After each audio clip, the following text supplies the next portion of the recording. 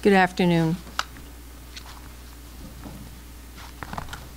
To date, 3,132 residents of Massachusetts have been tested for COVID-19 by the State Public Health Laboratory and commercial labs. Of these, 328 have tested positive. And sadly, we have reported Massachusetts' first COVID-19 death. Yesterday evening, a man in his 80s from Suffolk County, he had been hospitalized, had pre-existing health conditions that put him at the highest risk. Governor. Thanks, Secretary Sudders. Obviously, it's heartbreaking to say, but this is certainly a day that I think we all knew would come. We read and hear about the accounts from elsewhere in the world or across this country about the loss of life that this disease is responsible for, but when it happens here in the Commonwealth, it's obviously different. I know that these are uncertain and unsettling times for everyone, and I know that we are asking a great deal of the people of Massachusetts. But in this job, for the past 5 years, I've had the opportunity to travel this great state, to spend time in communities large and small, and to meet people from every walk of life. And they've told me their stories and shared their dreams and their fears. Those stories and the many experiences that we've had in our communities are a source of great confidence and comfort in this particular moment, because we all appreciate the remarkable strength and character of the people of Massachusetts. At the same time, the restrictions we've put in place will only work if everyone embraces them, and especially embraces the notion of social distancing and does everything in their power to prevent the spread of this dangerous virus. We need to remember that we're all in this together, and that we ask everyone to take responsibility to do their part to stop the spread of this horribly contagious virus. If they do, if we do, then we can and will get through it. Now, with respect to a few updates, it's no secret that Massachusetts is home to many incredible life sciences companies that are dedicated to developing solutions to healthcare issues across the world. And they've brought that same dedication to the table as they've thought about how to respond to COVID-19. And I'm not talking here about particular companies in Massachusetts that are either working on vaccines, diagnostic tools, testing, or treatment proposals and options. What I'm talking about is a partnership that MassBio put together with MassMedic, the Massachusetts Health and Hospital Association, and the Conference of Boston Teaching Hospitals, which they launched with the Massachusetts Life Science Center to create an emergency supply hub to help coordinate efforts to try to bring additional supplies and resources to our state's healthcare institutions. This includes lab, testing, and diagnostic supplies, personal protective equipment, and medical expertise. There's already been, in one day, a very robust response from many folks who are willing to step up, donate, and help. Bob Coughlin from MassBio will speak in more detail on this initiative in a minute. MassBio is sharing the information that they get from companies with DPH and with the command center to triage and connect suppliers with those healthcare providers that need them. I encourage all life science companies to visit massbio.org to see how you can help, and I want to thank all of the organizations that have already responded to this request. With respect to testing, the Commonwealth continues to make progress on implementing additional ways to test people for COVID-19. On Thursday, CVS in Shrewsbury opened the state's first large-scale drive-through COVID-19 testing site, which is a partnership between our administration, the federal government, local health authorities, and CVS. This specific site will be for emergency personnel and first responders, and will expanding testing access to frontline workers. Currently, this site is one of over 40 sites that are launching throughout the country over the next week, with test kits supplied by the federal government. The specimens will be processed at Quest Diagnostics in Marlborough, which Lieutenant Governor, Secretary Sudders, and I toured yesterday to see the testing facilities they plan to use as they ramp up their COVID-19 testing capacity as well. We'll continue to work across all levels to expand capacity here in the Commonwealth. Yesterday, we activated the Massachusetts National Guard to support our administration's efforts to keep people safe and healthy during the COVID-19 outbreak. The order authorizes the activation of up to 2,000 National Guard members in the Commonwealth, and these Guard members will be tasked with a variety of initiatives, mostly around supporting state agencies and local governments with equipment, logistics, warehousing, staff support, and other duties. I'd also like to dispel, once again, recent rumors about a shelter-in-place order. Massachusetts is not planning any forced shelter-in-place order. Everyone needs to get their news from legitimate sources. Please check mass.gov/COVID-19 for updates. Our state and local health officials are monitoring this issue around the clock and will work as hard as they possibly can to provide new resources and support to residents, providers, first responders, and others who are on the front lines of this cause. Finally, I have a message for tenants and homeowners who are dealing with financial hardship due to the virus. We know you are worried, and we are going to do everything we can to ensure that nobody loses their housing because of this crisis. We'll have more to say on this in the coming days, but for now, I want renters to know the current standing orders in the Massachusetts trial court means there will be no pending eviction cases that can proceed until at least April 21st. And for homeowners who are worried about making a mortgage payment, our state laws provide 90 days to cure any payment default on a mortgage. To be clear, this administration will be taking action in the coming days to ensure that homeowners and renters are protected. This obviously remains an incredibly challenging and difficult couple of weeks for us all. And while we're still at the beginning stages of this battle and we have much more to do, by working together, we're doing the right things to slow down the spread of the virus and to enhance our ability to care for the people who do get ill from it. I do want to thank all the frontline workers, first responders, state and local government employees, and everyone else who's doing all they can to step up during this crisis. And I also want to thank everybody at home for your patience and perseverance during these unprecedented times. We've taken a number of unprecedented steps to keep everybody safe, and we urge you to continue to comply with those to the fullest extent possible. I also want to ask everyone to remember the most vulnerable among us and that you reach out, hopefully by phone or some other technology, to help one another. Call your neighbors, your friends, your family members. A friendly check can go a long way. And I want to welcome Bob Coughlin, the President and CEO of MassBio, to the podium. Thank you very much, Governor. Massachusetts is home to the highest concentration density of biotech companies, pharmaceutical companies, medical device companies, and diagnostic companies. We're currently asking all of those life sciences companies in the state to donate lab testing and diagnostic supplies, general protection equipment known as PPE, and medical and scientific expertise that is needed by folks on the front lines to combat COVID-19.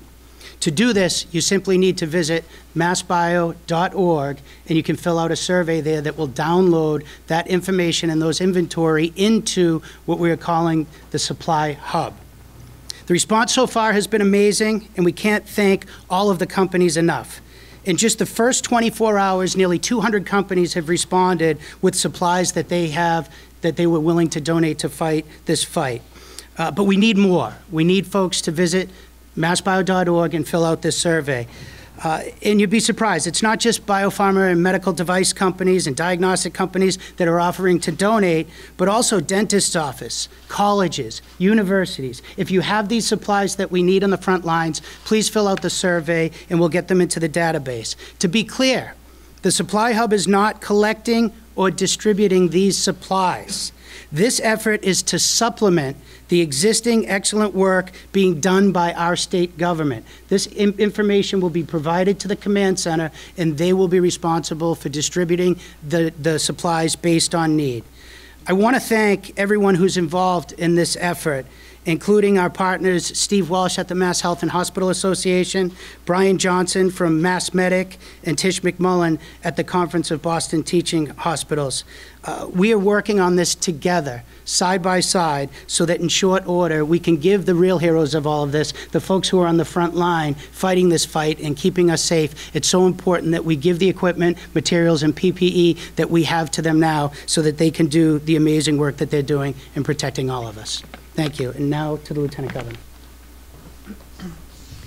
Thank you, Bob, and Mass Bio and the member employers for your leadership. While for many, many years we've been so proud of our status relative to the life science industry, clearly this is a proud moment as the industry truly steps up for the health and well-being of the people of this Commonwealth. Thank you. I also want to acknowledge the family who lost a loved one. An older gentleman residing in our Commonwealth succumbed to COVID-19, and it underscores through their situation that older adults and people with underlying medical conditions are vulnerable, and it's incumbent on all of us to do what we can every day to support them and others who've been diagnosed and are sick with COVID-19. I'd also just like to thank all of you at home. These are, as the governor said, unsettling and uncertain times. We all acknowledge that. But I'd like to just underscore for you at home, you play a role in helping us fight back and overcome the challenges that we are experiencing. As a mother of 2 teenagers, I know how challenging it is to see them not participate in the routine that they loved. Maybe not so much going to school every day, but now they value their learning maybe more than ever, and not having the activities around their day-to-day life. And for students to be able to access learning and reading and being supportive at home as families and individuals across this Commonwealth figure out the new daily routine and lifestyle that we all know is part of our existence. I'd also just like everyone to acknowledge the frontline hospital personnel, the police and fire, emergency responders, child care workers who will be staffing these emergency child care facilities. Thank them and their families for their sacrifice, choosing to go forward, protect us, serve us, and keep us safe throughout the upcoming weeks and time it will take to combat this epidemic. I have a few announcements I'd like to share with you. The first is regarding the small businesses. Earlier in the week, we announced a small business emergency fund dedicating $10 million to help small businesses at this early stage to bridge gaps and address shortfalls with regard to cash and other needs that they have. Clearly, you can understand that many small businesses submitted applications to this fund. And today we are announcing another $10 million to add to that effort. Mass Development will be holding a board meeting early in the week to vote and approve these funds for that purpose. We also want to thank the federal government relative to the Small Business Association's efforts to supplement and complement the need to supply our small businesses with the assistance they need. Relative to Mass Growth Capital Corps that will be managing this $20 million fund, these emergency loans are up to $75,000 and will assist businesses under 50 full and part-time employee levels. I'd also like to make an announcement regarding the Department of Revenue. Earlier in the week, we made announcements relative to meals tax and room occupancy, excise obligations, and we, in addition to deferring those payments for small businesses, particularly those in that industry, we are adding that the department will waive any late file or late pay penalties for returns and payments due during the period March 20th through May 31st for taxpayers with meals tax and room occupancy excise obligations. This relief clearly will help assist businesses such as restaurants and is not limited based on the size of the business for the waiver of these penalties. Relative to the Registry of Motor Vehicles, last week we issued an order allowing the registry to extend licenses, permits, and identifications, and to suspend road and knowledge tests.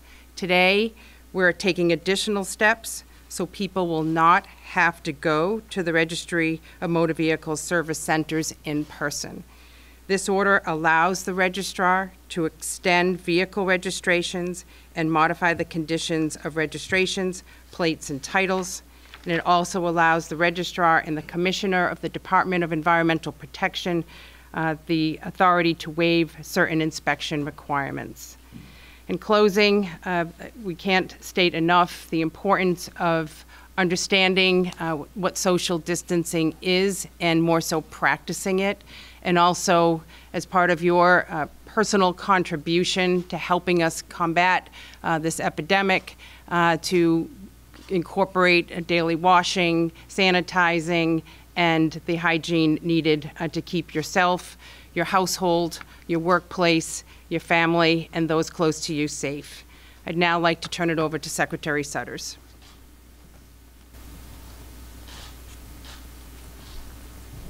Thank you, Lieutenant Governor. So I'd like to provide a few updates from the command center. We are focused on conserving existing resources, particularly personal protective equipment, chasing down every supply chain opportunity, and as you heard, a supply chain opportunity came our way, and we're deeply grateful to Bob and the biotech community. Increasing testing capacity and planning our healthcare system in response to COVID-19.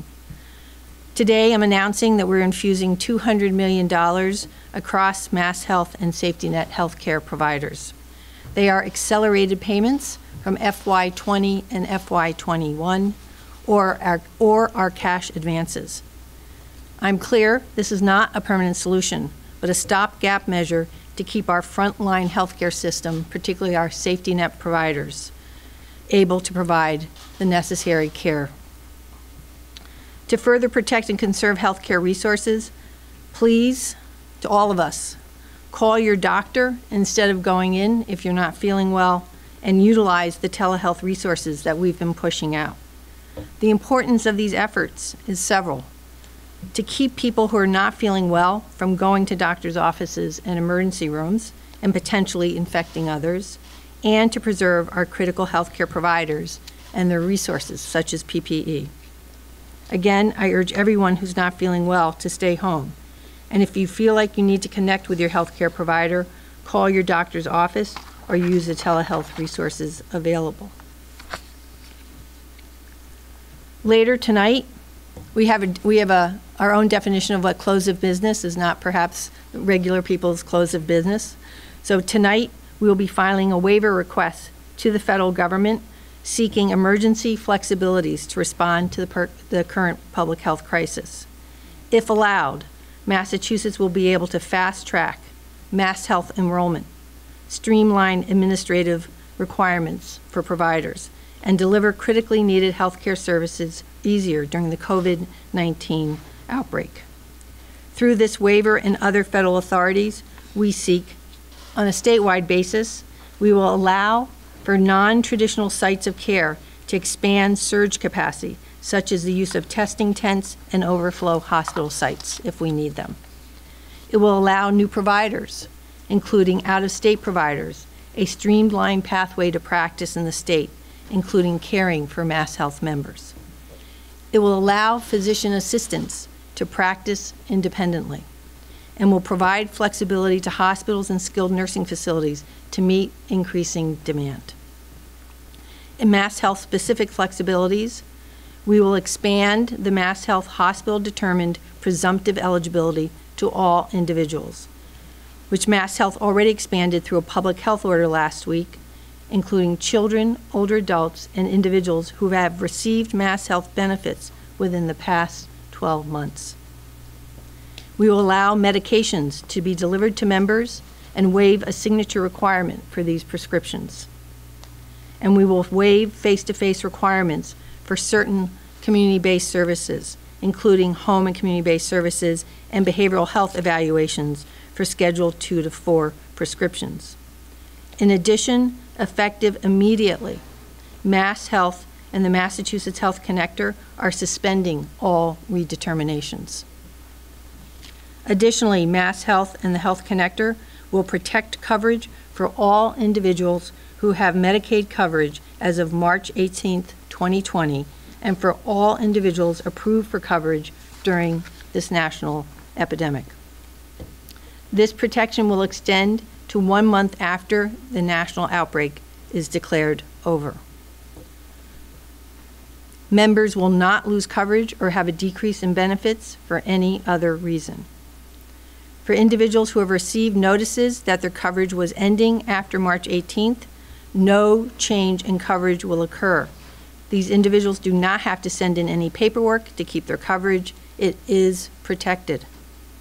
This ensures that all Mass Health members have access to testing and treatment they may need relative to COVID-19. The federal stimulus package allows for this protection of coverage and also provides for an increase in the federal share of Medicaid funding by 6.2% for each quarter while the national emergency is in place. And I know you've heard this from us before, but please remember, it's important to take care of yourself. There is so much going on right now, and I just want to take that moment to urge you to take care of yourself. Continue to practice personal hygiene, maintain social distancing, and focus on your own mental health. I encourage you to contact 211 for the most up-to-date information and resources to help keep you and your loved ones safe. Thank you. Commissioner Burrell? Thank you. Good afternoon. I'm deeply saddened to learn of this first death we've had here in the Commonwealth, and my sympathy goes out to this gentleman's family and friends. This death is an unfortunate reminder of the critically important role each one of us plays in reducing the spread of this virus and in protecting those who are most vulnerable to serious illness and death, including older adults and those with underlying conditions. As we see the daily numbers of cases rising, you will be learning that people you know have tested positive. Friends, neighbors, coworkers, and members of our own family. People have been asking me for advice. What should I do if I develop symptoms? Who should I call? How can I be helpful in addressing this pandemic? I'll tell you what I tell them. Protect yourself and protect others. Follow the guidance on hand hygiene and personal hygiene. Cover your cough and sneeze appropriately, and stay home if you're sick. Keep a safe physical distance from others through social distancing. By following these procedures, we will help to decrease the spread of this virus. Decreasing the spread will decrease the chances of someone who is high risk getting sick. It will also help us preserve our healthcare system and make sure that we have capacity to care for individuals who will need to be cared for in our hospitals. If you have a cold or feel mildly ill, at this time, we advise you to stay home. If you are concerned about your health, call your healthcare provider first and avail yourself of the telehealth and other resources that we've been speaking about. Fortunately, the vast majority of people who become infected with COVID-19 will get better on their own. The goal of this advice is to preserve our healthcare capacity and make sure that our emergency rooms have space to focus on our sickest patients who will need hospitalization. That's part of the reason we are emphasizing social distancing now. Social distancing, again, staying 6 feet from one another, minimizing contact with other people, avoiding large gatherings, will help slow the spread of this infection. This is a new disease, and the data and science are evolving. We will keep you informed as we gain more information. We all have a role to play in reducing the spread of this virus in our communities. thank you to everything that you are doing today and for everything that I know you will do as we continue our fight to end this epidemic. The most important part of a public health response is you, the public. I know you are counting on us, and we are counting on you as well. We will get through this together.